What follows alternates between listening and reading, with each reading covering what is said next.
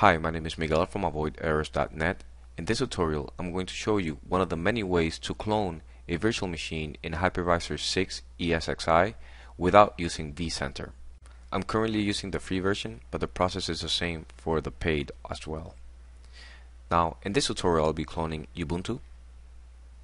If you're running something like MySQL or any sort of database, I suggest you power down the VM before cloning. Once done, head over to Configuration tab, Storage, Data Store, right-click, Browse Data Store. Here, select the root directory and create a new folder. I'll name this Ubuntu Clone. Perfect. I'll be cloning Ubuntu 15.10, so I'll head over to that folder.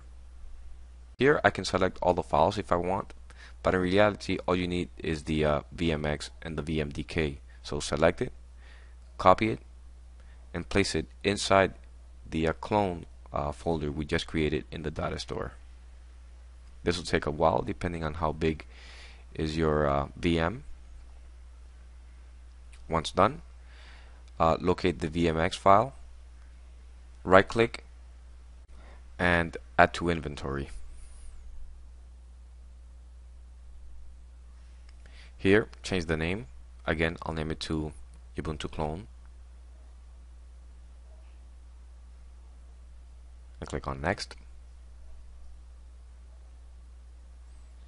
Here, I'll click on Next. Again, click on Finish. Perfect. Now it has added our Ubuntu Clone VM. It's really simple. Now, if we go to virtual machines here, we go to the settings of this VM, you'll notice that it'll be using the new VMX file, as you can see. Now, all we need to do is power our newly cloned VM.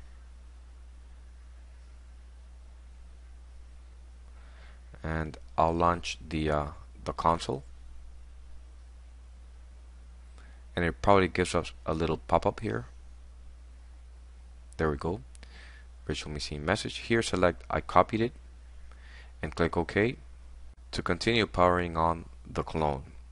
Thank you for watching this video. My name is Miguel. If you have any questions, feel free to post them in the comments section below. If you would like to watch more related video tutorials like how to migrate from Windows to Linux or how to install Linux Mint on VirtualBox, you can click on the proper thumbnail on the screen. Thank you for watching.